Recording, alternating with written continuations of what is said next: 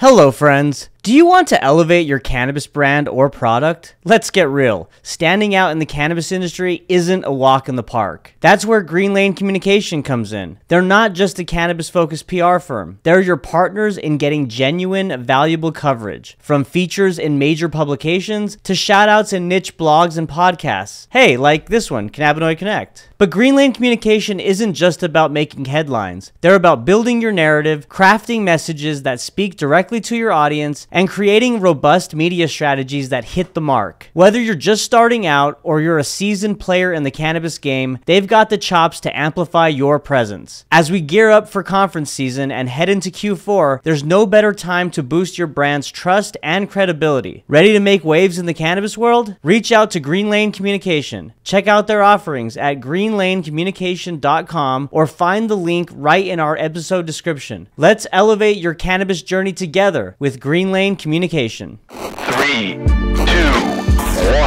liftoff.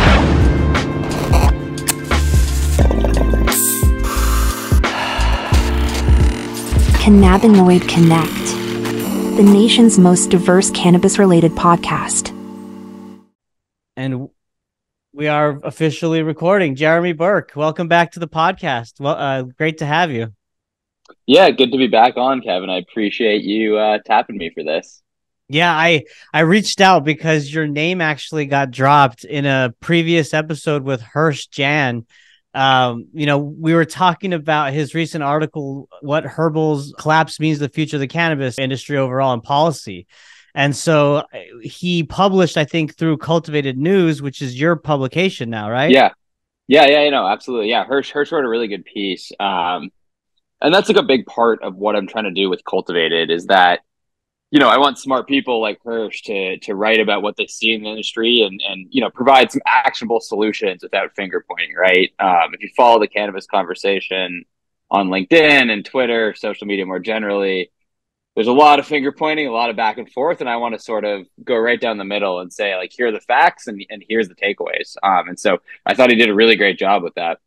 He did, yeah, and he's so articulate too when he comes on to actually, convey his message verbally as well. And I got to give you kudos, Jeremy. I mean, what you're doing at Cultivated News, it's awesome. I mean, I'm a subscriber on Substack. I enjoy the updates. I think they're daily at this point, if not every other day.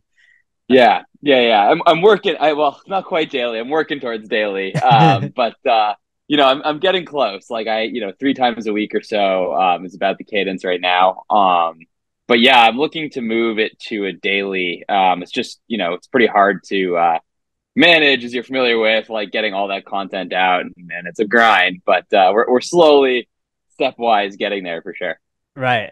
Yeah. I mean, and last point on Cultivated, and then we'll of course jump into the various topics we have covered, especially as it comes to cannabis reform at the federal level. But, with Cultivated, was that kind of your main drive? You mentioned just, when we first started that there was kind of just going right through the middle, kind of, lessening the noise in my own words. But, the back and forth, is that kind of really the drive behind Cultivated, or were there other reasons why you started it? It's absolutely a major piece behind Cultivated, going straight down the middle. I mean, I think, whether that is the main reason, I don't know, but it's a very important reason, right? I think some of the other reasons are I've just found cannabis coverage to be pretty fragmented and disjointed. I have a lot of very good competitors and there's very good reporters covering the space. But, a lot of the trade publications basically exist to sell event tickets, and that impacts the coverage in ways that I think aren't very useful. So my idea was to be super independent, beholden to no one, and be able to call things both as I see them and the people I platform to publish see them. That doesn't mean that I want everyone to agree with my takes or that I agree with all the takes I publish from other writers, but it does mean that everything is super factual and in no one's pocket. And that's very, very important to me. And I think the cannabis industry, like any emerging industry, just demands that smart, factual coverage that, I hope to provide. So, I'm glad you're seeing that in it, and I just hope to do better and better as I go on. Yeah. Well, no, I definitely am a fan, like I mentioned earlier. I look forward to just watching it progress and grow from here, Jeremy, because you obviously have the experience and, the expertise to do something like that. So with that, let's kind of shift gears and let's talk about first and foremost the elephant in the room, which is HHS's recent recommendation of reclassifying cannabis within the Controlled Substances Act from Schedule 1 to Schedule 3, right? And there's numerous, I guess, implications that I want to talk with you about today. I think that you even covered within your publication. And the first is kind of the most kind of glaring and obvious, and that's the tax implications, right? So what are some of the potential financial benefits for cannabis companies after the removal of 280E, for instance, right? For those that aren't aware, and maybe talk about some investor sentiment as well. Like how has this impacted the stock market and kind of what investors are seeing? Yeah, no, absolutely. I think, there's a lot of people kind of discussing what they think will happen with this move to Schedule 3. And, I want to caveat my answer, right, that this is not a done deal. The DEA still has to rule. There is a small chance, I believe, that they may push back and change things. But I think, it's very likely that this will be the framework. So, under that and understanding that, the biggest pieces of this to me are federal tax relief and investor sentiment, as you said, right? 280E is basically a tax that says companies that traffic or sell a Schedule 1 substance like cannabis can't deduct any of their business expenses like any other small business can. Now, this affects mostly smaller dispensaries more than it affects MSOs, but everyone in the industry at some point is affected by 280E, no matter where you are on the supply chain. Moving to Schedule 3, right? 280E by definition applies to Schedule 1 and 2 drugs. So moving to Schedule 3 will just completely remove that. That's a huge boost to margins for cannabis companies in the first place. Now, it's likely from people who are a little bit closer to the policy than me tell me that, the federal government may replace that with some sort of excise tax. Like they don't want to get rid of all the tax revenue entirely. But the moral of the story is that there will be a lot of tax relief and a lot of cannabis companies will look, at least on their balance sheets, a lot more profitable as soon as this change does happen. So that's the biggest piece. The second biggest piece is a little bit amorphous. It's investor sentiment, right? Cannabis companies, as you're familiar with, don't necessarily trade on any sort of underlying fundamentals of the business. A lot of these businesses have pretty strong challenges. And if you look at any of the sort of accounting ratios or whatever that most investors look for in the market, a lot of them won't be sort of good investments on paper. But what they do trade in is sort of hype and these regulatory catalysts. And this is perhaps the biggest regulatory catalyst that I've seen in my career covering the cannabis industry. Now, while it seems incremental to those outside of it, it's actually a very, very big deal. It's really the federal government saying, hey, look, the framework that cannabis companies operate under isn't tenable. We have to do something. And so here is what we're doing. It's not full legalization, but it's a big, big change. And you saw investors start to pour into the industry, right? Some cannabis stocks, like right on the day of the announcement, shot up over 20%. There's trading calls. MSOS, which is an ETF that tracks a basket of cannabis stocks, has had, a pretty good couple weeks since that day. And so I think you're starting to see, the return of investor interest into the sector based on this catalyst, to use kind of like the business speak term. So I think, that's a good thing, right? Like the fact that people are paying attention, the fact that capital is going to flow into the space is really good and really useful for these companies. And you're seeing, a lot of the bigger cannabis companies immediately do capital raises to sort of cash in on this hype and, start to put that money to work and some of the longer term things they want to do. So all that is very good for the space. And the last piece I'll say on that is that, look, like you have institutional investors, bigger pension funds or hedge funds backed by big pension funds that probably won't touch a Schedule 1 drug, right? But Schedule 3, now their interest is peaked, right? Their ears are perking up, but they're saying, hey, look, we could develop a strategy around this. And so, I'm having a lot of conversations with a lot of, bigger name funds and bigger name banks who are sort of getting reinvigorated on the space. All that being said, I don't think we're going to return to 2018, 2019 when, cannabis was on CNBC every single day. But maybe that's a good thing. Like maybe there's a little bit more hype, and the fact that, some of the quick money people have moved out and people that are in this for the long term are coming back to the sector. I think that's a really good thing. Yeah, absolutely. I mean, any relief from the tax burdens that are currently in place is a huge win, right? And increased cash flow, more access to capital. I mean, all that is good. Also, from my understanding, there will likely be a surge in cannabis research, right? There'll be with this change. Talk to me a Yeah, little about that. absolutely. And I think research on all fronts, right? Not just medical research, like pharmaceutical trials, but also just academics who are trying to study the public health impacts of legalization. People looking at tax reform, legal scholars trying to figure out what's going to happen next. Like the band-aid has been ripped off, and now federal grants for cannabis funding will open up in ways that we've never seen before. So I'm predicting an explosion of research from all these different fields, which I think is a really good thing because as I've written about, right, like cannabis, there are risks associated with legalization. Like we should be well aware of those. And oftentimes both legalization advocates and opponents don't necessarily traffic in facts. It's a lot of hyperbole. And now we finally have the ability to research some of these claims, test them, and really understand how to legalize cannabis in a way that makes sense and is right for the most people. And that extends to things like social equity as well. Like, are these social equity programs actually working? Do we have academics and scientists studying these and doing hypothesis testing and looking at data to really understand these things? Or are we just sort of, getting blown by the wind in terms of what people think or how they feel on a given day? So I think the explosion of research is a very, very good thing, and it's a very good knock-on effect that we move to Schedule 3 in all different fields for sure. Yeah, no, I couldn't agree more. And I'm curious. I know Israel is a leader when it comes to cannabis research globally, right? They're years ahead, and a big part of the reason is because they allow for human test trials, right? With cannabis. So moving to Schedule 3, will that open the door for human trial studies, or are we still kind of hindered in that way? Yeah, it doesn't explicitly do so, but it absolutely could, right? We're now in a world where cannabis-based drugs could undergo the proper clinical trial method, and oftentimes, human trials are a few steps down the line, right? Especially in U.S. pharmaceuticals, but it absolutely there is a world where cannabis-based drugs will undergo these clinical trials. Now, I don't know enough to say whether big pharmaceutical companies are racing to do this. Clinical trials are very expensive. And, I think there's less money in sort of reformulating natural products into pharmaceutical drugs because it's difficult to patent, it's difficult to protect.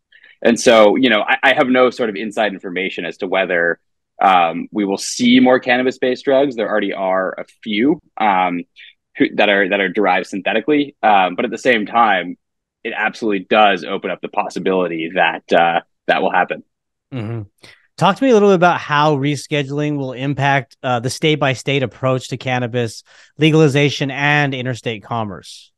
Yeah, this is very much, I think I'm a little bit nerdy, but I think this is very much a very interesting question, and it's an open question, right?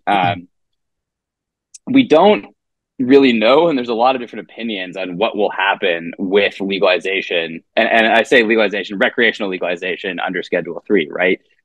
Because Schedule 3 still isn't a recreational category, right? It's a medical category. And so there is a world, like some people have told me, that there is a world in which medical cannabis can be transported across state lines. It can maybe even be dispensed in pharmacies behind the counter, like CVS in a state that doesn't have legal cannabis could theoretically sell a Schedule 3 drug. It's like codeine is a Schedule 3 drug that's in a lot of over-the-counter cough syrups. Right. Xanax is too, I think. Yeah. Xanax, yeah, exactly right. Like these are sort of widely used drugs that are pretty easy to get with a prescription, and that's sort of like the key part there.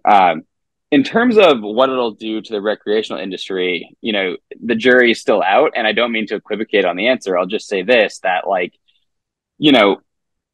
it's unlikely that it'll provide freedom for cannabis companies to operate with impunity, right? These are still going to be regulated and governed by state laws. There will still be states that have not legalized recreational cannabis, and it'll be up to local jurisdictions to say whether or not they're going to penalize people or prosecute people even for selling and using cannabis. Thinking about, red states that don't have legal cannabis, for instance. AKA Texas.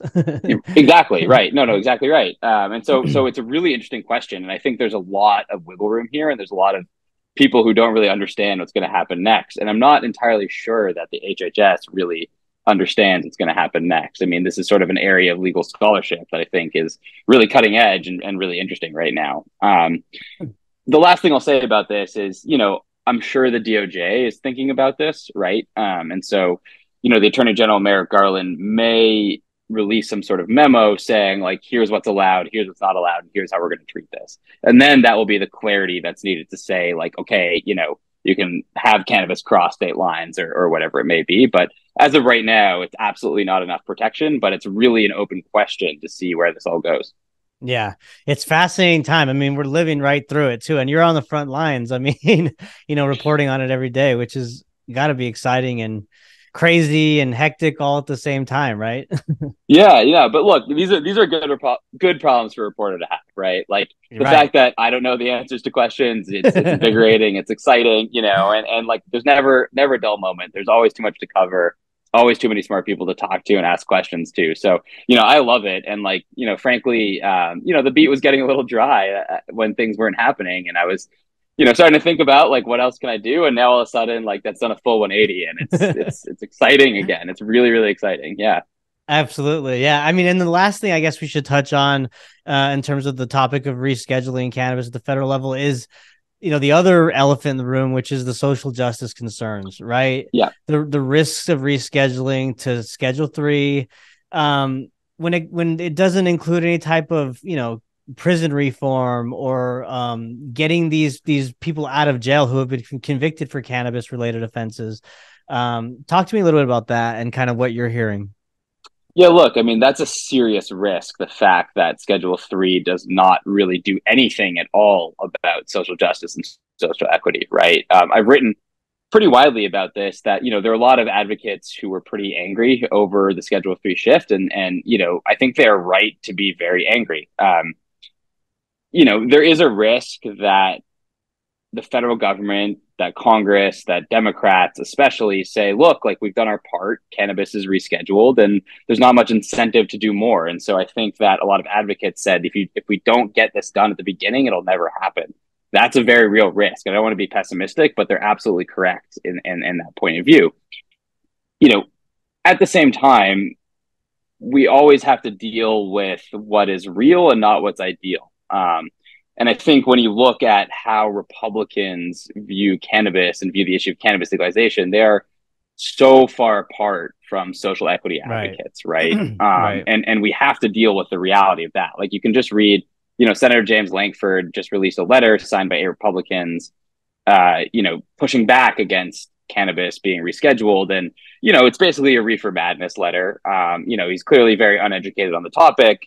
And they don't really know what they're talking about, and they're sort of trafficking in these easily and widely debunked claims. But knowing that that's who you're negotiating against, I don't know if we can ask for a whole lot more.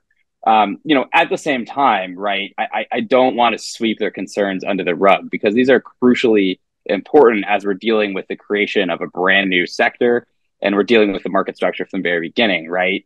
Policy is a lot easier to start than it is to change once it's already started. I think I use the metaphor like changing a cruise ship on a dime when talking about it. It's like, it's very, very hard to retroactively do that. And there's a lot of people who have spent a lot of time in the trenches trying to advocate for reform on those terms. And none of us and none of this would be possible without them. And so I think we really need to understand their concerns and figure out how to work them in ways that are realistic and not letting the perfect be the enemy of the good. Yeah, no, I totally agree with what you're saying. I mean, you're speaking to one side that is so far behind in, the push for reform and kind of even understanding the history of where we're at, So it's kind of just a mixture of just working together and providing that education and trying to meet in the middle. So I totally understand. On the same topic of cannabis federal reform, they also announced that a key Senate committee is officially scheduling a vote for safe banking on September 27th. Talk to me a little bit about that. Yeah, look, I mean, I'll say two things about the Safe Banking Act. The first thing I'll say, and I'll wear my optimistic hat, is this time actually does feel a little bit different than the previous times that they've tried to pass it. Now, putting on my pessimist hat, they've tried to pass the Safe Banking Act 9 times before. And That is a how lot. long of a time span? Nine times, Uh, like within what yeah, since duration? 2017, I believe, 2018. So about 5 years. Okay. They've tried. I need to double check, but I believe the first time it actually passed the House was like mid 2018. I do have to fact check that. But it's a bit of a crazy situation where the bill is something that absolutely can get passed. It is in its simplest, rawest form. It's very palatable for the Republicans we just discussed. Um, and it also, there is a clear reason why social equity advocates would support it, right? The cash only business is good for no one. Opening up the banking Right. sector is really good for the small businesses and minority entrepreneurs they want to support. Um, at the same time, there's a sense that maybe the bill just doesn't really work. And that's again me being a pessimist. It's not my opinion. I'll sort of make the pessimistic argument that a narrow banking bill makes no one really happy. And under Schedule 3, there may not be a reason for it in the first place. Now, Right. I don't really think that's true. I think that there does need to be congressional action. Like Congress does ultimately need to lead the charge on what cannabis is going to look like because laws are a lot harder to change than executive fiat. But at the same time, right, like lawmakers are walking a tightrope with this bill. For every little piece of social equity that Democrats want to include, you lose a Republican. And even for Republicans, many of them who will vote for this bill do not support legalization in the slightest and don't even like cannabis or cannabis users in the first place. I think, there was Senator Tommy Tuberville of Alabama wanted to be a signatory on the bill. And ultimately, his conservative base in Alabama pushed back to the point where he just couldn't do it. It was just politically unpalatable for him to do so. And so, that's again the framework we're working under. Now, there's a reality in which this bill does pass. I think the senators are pretty confident that it will pass the Senate. The House is a different story. But it's kind of a bill that may work and also may make no one happy in the first place. And so that's sort of an odd position to be in for sure. Right. And like you said, I mean, if that rescheduling does happen, I mean, it's kind of null and void at that point. It really doesn't matter.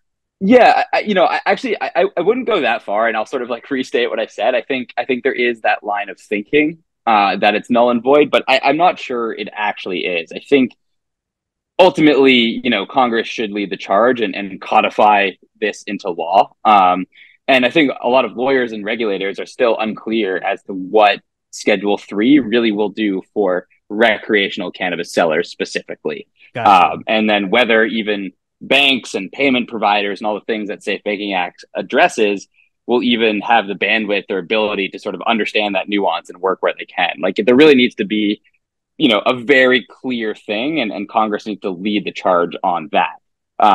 Now, again, like under Schedule 3, banks could decide to work on things in a case by case way. But the juice has to be worth the squeeze, and the money has to be there. And we all know that the industry is volatile, and I'm not sure that you can count on that. Right. Right. No, absolutely. Well, hey, I mean, as we kind of wrap up, I want to discuss a few more topics that you've been covering within Cultivated News. One is New York's cannabis rollout. I mean, I've gotten a lot of different perspectives and opinions on this podcast, as you can imagine. What have you reported on, and kind of what have been some of the things that have really stood out to you within this whole process?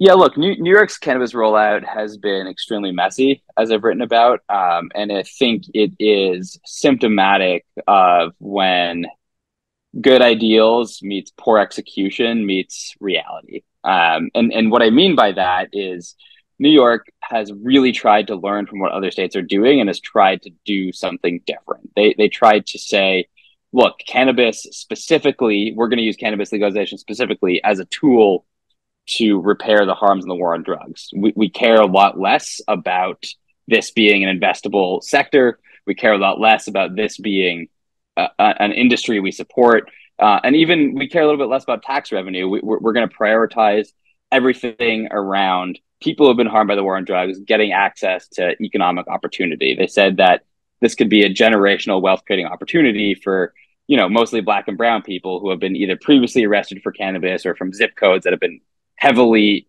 persecuted for cannabis use and cannabis sale. So look, putting my cards on the table, I agree with that standpoint. I think that's a huge role of cannabis legalization. But at the same time, the rollout has been sued to oblivion by all sides. I think there are a lot of people who invest in cannabis companies or who are in cannabis companies who say it's unfair for regulators to pick a special class of people to access the industry first. And there's been a huge fight about it. And I see this fight as sort of a microcosm of what, we are all discussing in society right now. Capitalism, fairness, social equity more broadly, like these are issues that are going to be very pertinent in the election. And New York's cannabis rollout is symptomatic of all of that. There is a world in which regulators in New York, and I don't want to sort of point fingers, but there's a world in which they would have executed a little bit better, and these arguments would have been a little bit less raw and emotional, I think, on either sides, because the industry would be stood up. But the reality is that, we're over 2 years into legalization, and there's like 5 stores open in New York City, which has millions and millions of people. Like it's a pretty it's pretty much a sign of it being a failure to launch, right? Five and legal I think stores, right? 5 legal stores and like 5 legal stores and about 1,300, yes, illegal bodegas. 1,400 I've seen on the recent 1,400. estimates. Yeah. So yeah. I mean, no, it's just the numbers just going up and up and up. And I think that's not a recipe for anyone to win. I mean, I think these minority entrepreneurs are not going to be able to compete with an untaxed market. Big companies who could actually make a dent in this, right? Like they have the capacity to supply the market. Now, have a sore taste in their mouth. And, at the same time, it's like people on the ground, like here in Brooklyn where I live, like really don't like these big companies at the same time. So, the well has been poisoned, I think, for everyone. And it's going to take a lot of digging to fix these problems that, didn't really need to be created in the first place, in my point of view. 2 years, 5 stores. So what else in the current state is happening? I mean, like, are licenses being issued? Like, are they passed? Like, what are they doing? Yeah. So yeah, licenses are being issued. I mean, I think they're sort of scrambling to correct these things. They had not to get sort of too into the nitty gritty, but the first class of licenses was people who were either had cannabis convictions or were related to people with cannabis convictions. And that was a pretty small group of people. Ultimately, it was very hard. There's a lot of interagency politicking in the state, and ultimately it's very hard for many of these people to get stores open. And without things like the Safe Banking Act, many of them couldn't really get loans. They couldn't get access to capital to really start these businesses in the way any other small business owner could. So there's just structural problems for this program from the very beginning that could have been predicted. The second piece of that is that on October 4th, the New York, the OCM, the cannabis regulators have said they'll open up licenses to everyone. So now the big MSOs will actually be able to come into the state and they'll be able to open up stores after October 4th. Like once it takes some time, but once the licensing is open, it's sort of going to be more of a free for all. And I don't want to say a free for all because it's not, but more of a free for all than it would be. And so, I do think things will change fast, right? Like in 3 years, a lot of this could be a moot point. But it's going to take a lot of pain to get there, and that pain was unnecessary. Right. Yep. Well, let's also talk about you've discussed broader drug policy reform. So one piece I think you covered was the decriminalization of opioids, which to me is wild. So what's your take on that proposed legislation, and kind of where are you seeing it headed right now? Where's it at?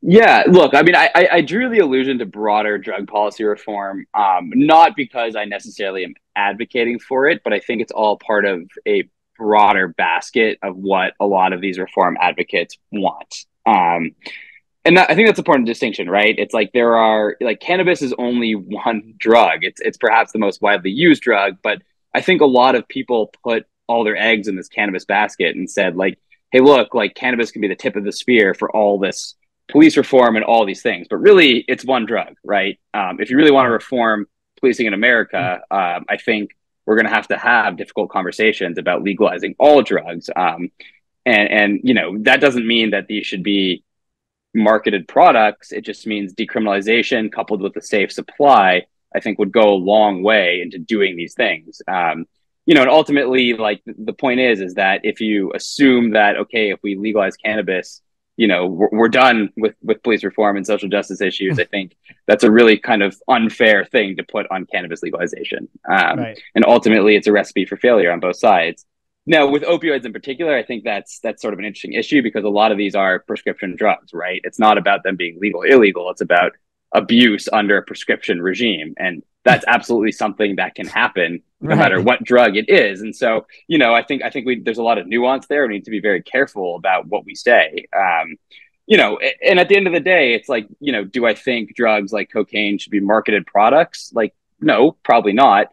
But you can't decriminalize cocaine without offering a safe supply because there's a chicken or egg question there that'll never get solved. And so the moral of the story is just these are broader conversations to have about police reform and drug legalization that I think are all interrelated. And I think cannabis is really just the start. Is there any movement outside of cannabis? I mean, we're seeing it in the psychedelics realm, right? With psilocybin and other things that are really taking the path on more of the medical pathway.